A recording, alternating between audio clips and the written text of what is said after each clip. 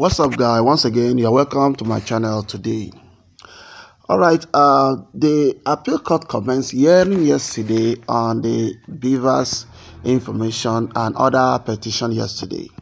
But what actually caught people's attention yesterday and in court was Peter Obi's appearance. Immediately, Peter Obi came on the scene. The whole place was set agog.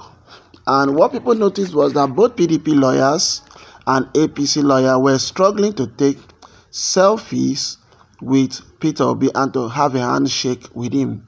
So this actually shocked a lot of people because people would have thought that opposition is opposition. But the reverse was the case here. As you can see, opposition lawyer greeting Peter Obi.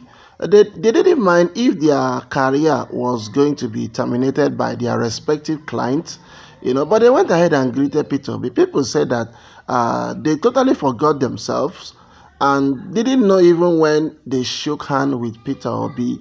And that actually speaks volume that Nigerians love Peter Obi. Even the opposition lawyer, they all love him. They're only pretending to do the bidding of their client. So this goes a long way to show that Peter Obi is an easy-going personality, loved by Nigerians. You could see his performance in Lagos. Peter Obi, in fact, if you listen to what El-Rufai said, that Peter Obi was only going to get 1% in Lagos. That Peter Obi was only going to excel in Southeast and South-South, and that is it.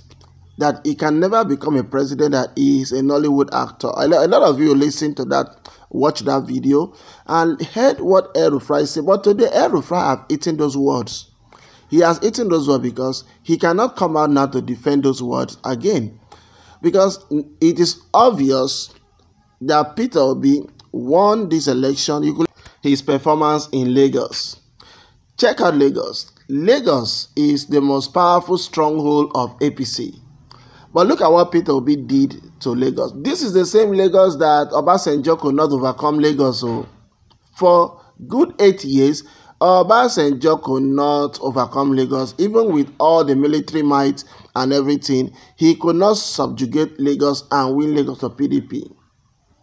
That is why Obasanjo is scared of Tinubu, because what did Tinubu do that Obasanjo could not defeat him in Lagos in the 8 years of Obasanjo's rule?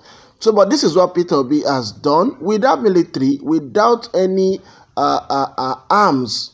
He was able to defeat, upon all their rigging and everything, Peter Obi defeat Tinubu in Lagos. And it was even estimated that the figure that INEC gave to Tinubu was not even the exact figure. That Peter Obi polling agent had their own figure, and when it was all calculated, Peter Obi had more than 900,000. While from figure is estimated that Tinubu will have like something like 100,000. Because the whole Nigerians, did not want Tinubu. He was rejected by Nigeria, but because he had money, he made his way through and was able to buy, steal Peter Obi's mandate. So guys, what do you guys think? This is Peter Obi. Is a very simple person. All the judge, both APC and PDP, that's Mike Ezekom, struggling to take picture with Peter Obi and to look at everybody, look at their phones all raised up, trying to take picture with Peter Obi, and to also shake hand with him as well. So, but what do you guys think? We are bringing you all the latest updates. Please subscribe to this channel and also hit the like button on this video to get this video to go viral. This is Emakam TV. God bless you.